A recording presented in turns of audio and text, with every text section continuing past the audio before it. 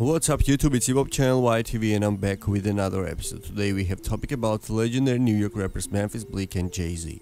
You know guys that Jay-Z and Memphis Bleek are longtime collaborators and they started their hip-hop career at the same time. So today rapper Memphis Bleek shared the never before seen footage of he and Jay-Z rappers performing coming of age for the first time. So let's check this out, this dopest live performance of Jay-Z and Memphis Bleek. Come on.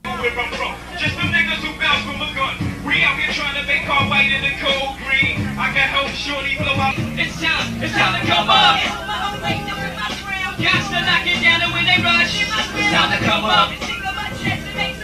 Gas to knock it down and when they rush. Man, this is a portion from that magical era in hip-hop.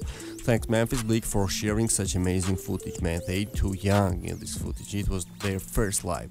Also Memphis Bleek captioned this video with a message. So Memphis Bleek says, "First performance ever, straight off the project bench, coming of age, big homie let me hold it down."